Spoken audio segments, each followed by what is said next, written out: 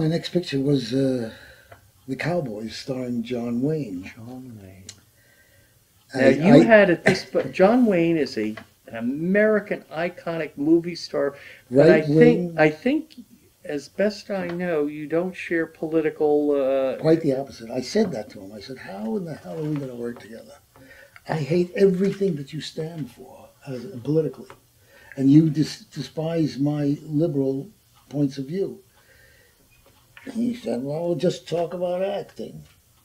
As you work together, you don't talk about politics? No, we just talked about the play, and he surrendered. You know, he wanted to hire all his cronies to be on the crew. Sure.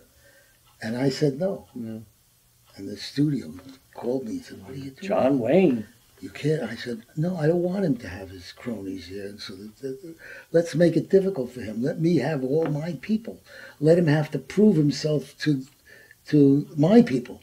Let him have to be great," which, by the way, was a great move that I made just by accident. And he really appreciated it. He told me it was the greatest experience he ever had in his life.